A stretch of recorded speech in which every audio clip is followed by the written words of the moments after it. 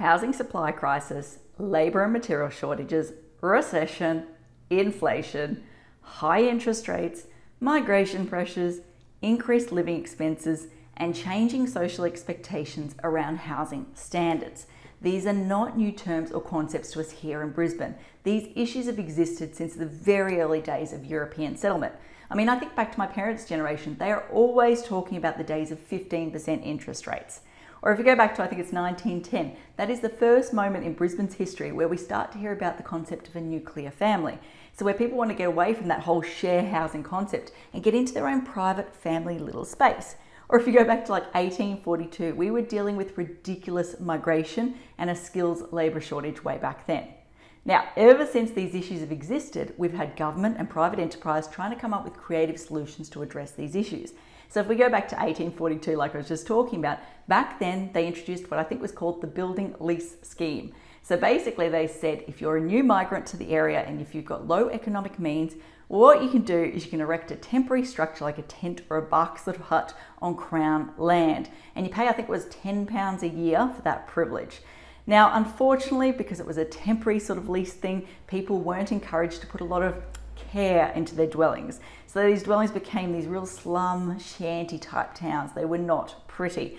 And unfortunately, because of the economic problems at the time, people didn't have the ability to get themselves out of that situation. So what they had to do was basically say, we're only going to extend your lease once. So you can only get a maximum of 2 years type thing. And you need to be demonstrating during that period that you're actually actively trying to get yourself out of that situation. So yeah, there's always been problems, there's always been people trying to come up with solutions, and there's always been modifications to those solutions. Now, why am I talking about this here today? Well, back in uni and Planning 101, they always drill into you that you should be looking back to the past so that you can learn from it, so you can leverage from what worked, and you can kind of make sure that you're not wasting time and energy on the things that didn't work. So, given all the chatter in the media at the moment about the housing affordability crisis, the rental crisis, the cost of living crisis, etc., etc., etc., I thought it might be a good moment to actually stop and look back at our past, see what we have done in the past so we can learn from it for the future. So today I'm actually going to interview Marianne Taylor, aka the House Detective. Now she is an absolute wealth of information when it comes to our history here in Brisbane. So I thought I'd have a chat to her about some of the policies that were in play or schemes that were in play in our most formative years. So I'm looking at between 1900 and roughly 1950. Now I do need to stress that this is not going to be a deep dive on this topic. There is no way we can go deep on this in one short little video. What I'm going to do is kind of scratch the surface, let's just say. The aim of today is basically just to open people's minds to what was done in the past so we can start to question and learn for it for the future. Let's do this. Okay, so let's just launch straight into it. Share your wealth of knowledge. Where are you going to take us on this journey? Ooh, where do I begin? Where do you begin? Well, in my work researching houses, I've kind of had to learn about a number of different social housing schemes. Yeah. And there was a variety of them over the 20th century. The first one started in 1909 in Queensland. I think Queensland was the first state to introduce any form of social housing, which blew me away. You're a trailblazer, I love that. Yeah, I know. I was as shocked as you. All the jokes about Brisbane being behind the times. I know.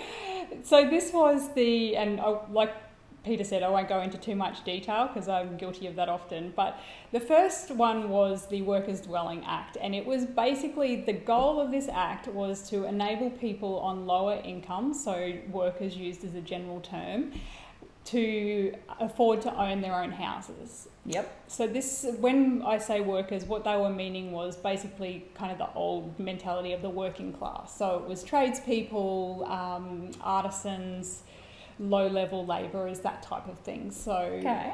We sort of don't have the same class systems now, I guess, but, you know, low socio-economic people, but still employed.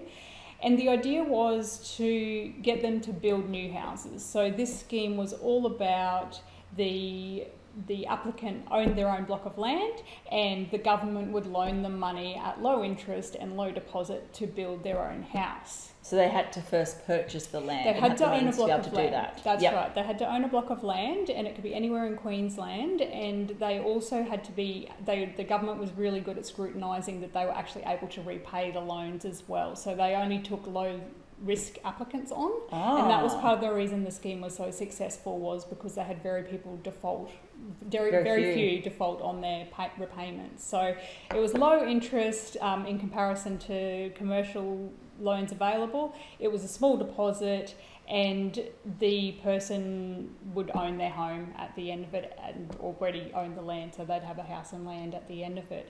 And it was an incredibly successful scheme. Part of the way they kept the cost down as well and kept the houses affordable was that they offered a limited number of designs that applicants could choose from. Yes. So they were, but they were by no means poorly built homes. They were beautifully built homes with quality materials, but they were simple designs that were cheap to build.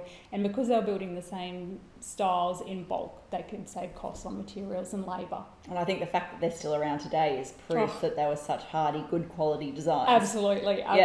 They're quite incredible, and not just the materials, but the construction methods. You know, as you would know, you know, they're just not. They don't make them like that used to. Exactly.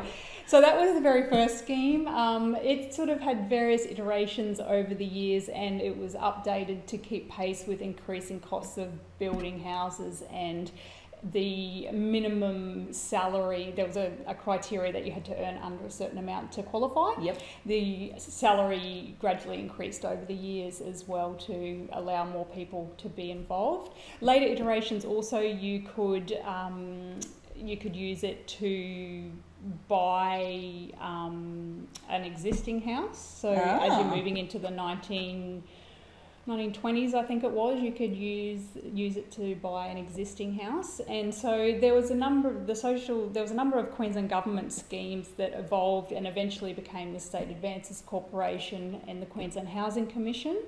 And so they were all about building new houses initially, but then later on it was used to finance existing houses and even land in some cases, the purchase of those. But they all shared the same goal, I guess, which was for people on lower incomes to get into their own houses.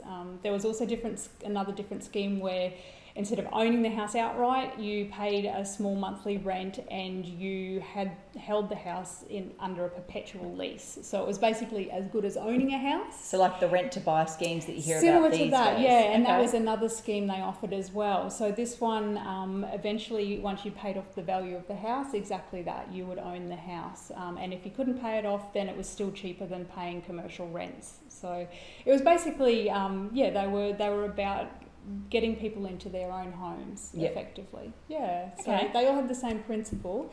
Then there was later, and I'm already getting into a bit of detail, but then there was later, after the First World War, there was, some people would have heard about it, war service homes schemes. I've heard a bit about this. Yeah, so this was, as opposed to being a Queensland scheme, this was a national scheme, and it was basically about everyone worrying about the veterans returning from the First World War being able to get into housing and get their families housing, because in America the scheme was called Homes for Heroes, but it was the same catchy name. I like it. But it was the same idea. It was these guys, and it was only guys, servicemen. They had served the country, and so the least we can do is make sure that they have a home for their family. Too. Yeah. Yep. And that scheme later extended to be their female dependents as well, so widows if the men didn't return, or elderly mothers, that type of thing as well. Okay. And that scheme was buying land or building a new home or buying an existing home and land or enlarging a current house. So that was a much broader much broader spectrum. Okay. Yeah. So, and really, I can't see why any of these schemes wouldn't work today. It's just really having a government, I think, that's willing to implement it and give it a shot, really. Yeah, well, what I'm seeing here is, there was a need for it, whether it's economic downturn, returning from war, whatever the situation is. There was a need, there was a creation of policy, but more importantly, there was modifications to the policies. That's right. It wasn't very rigid like the early days of the workers when you're talking about you had to own the block of land and then you could get the help to be able to build the house. But then it moved to, we can buy existing blocks of land and all that sort of stuff. That's right. And they also, I think it was the State Advances Corporation Act, they gradually increased the maximum amount you could borrow as well, and the percentage of the value of the house that you could borrow increased, if that makes sense. So originally you could only borrow up to 2/3 the value of the house and land, like the proposed house and land. Yep. That gradually increased to being able to borrow up to 80% and so on as it Interesting. went along, and the deposits decreased as well. And I think that a low or no deposit, I think it would probably be the key these days, because it's just so hard for anyone to save that initial amount, isn't it? So that's something that I would be recommending. Not that I'm an expert, but yeah. Let's not open that can of worms. Yeah. For all you red tape lovers out there, I have one thing to say. Well, no, actually, I've got three. Number one, the advice provided in these videos is general in nature. It's not site-specific. You would be a silly Billy to go and make financial decisions based on this advice without first checking with the town planner. Don't be a silly Billy. Number two, Brisbane town planning is in no way linked to Brisbane City Council. The views expressed in these videos are my own, not council's. So if you don't like them, blame me, not council. Number three, what was my number three? Oh yeah, the views expressed in these videos are accurate at the time of recording. If you're watching this video back 10 years from now, the views may not be so accurate. That's all.